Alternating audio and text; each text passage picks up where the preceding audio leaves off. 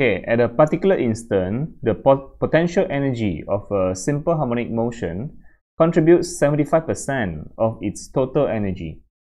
Calculate the displacement if the amplitude of the motion is 5 cm. Okay, very simple. This one just use formula. Okay, here we need to find out what's the formula for potential energy and also the total energy. Okay, so okay, what's the formula for potential energy for this is a simple harmonic motion. Okay, potential energy is this one, yeah, half kx square of half m omega square x square. So we can use this one, half m omega square x square. So okay, that's potential energy formula, and also the total energy formula is this one. Okay, total energy formula is half m omega square amplitude square. Okay, amplitude. Right, let's write down the formula here first. Okay, we have the potential energy contributes the 75% of the total energy. That means okay, that means it is 75%. The potential energy is 75% of the total energy. So which means it is 75 over 100. Okay, or we can write as in the decimal form 0.75. Okay, so the formula for potential energy is half m omega square x square. Okay,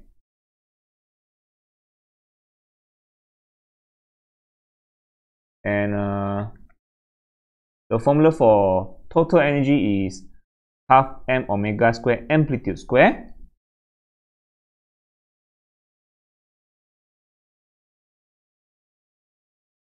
Okay, so and then this question asks to find the displacement. So you want to find the displacement when the amplitude is this one.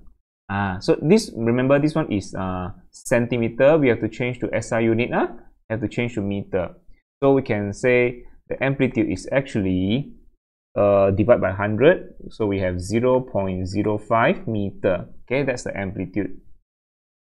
Okay, and then another thing is this half m omega square can be, you must put this in your fraction for in brackets. Okay, this one can be cancelled. You see, this is the common, right, at the both sides. So the amplitude can be substituted into here, and we can find the displacement over here. Okay, we just substitute amplitude with 0.05 meter, isn't it? So let's continue. So we can find our x square, which is 0.75. This one 0.05 square. Okay, this one is in meter, SI unit. All right. Okay, so we can get the answer easily, right?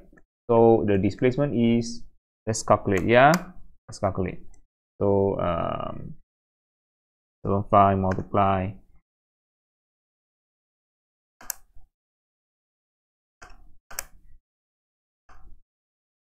Okay, so the answer displacement should be positive negative, because we have, we have the square here. We have the square here. So when we square root, we have positive negative square root the answer over here, isn't it? So our answer here, displacement, you should get a positive negative displacement. I get the answer is 0.0433 meter. Okay, so this positive negative here, it means maybe is above the equilibrium, or negative means below the equilibrium position. Okay, is there such an answer?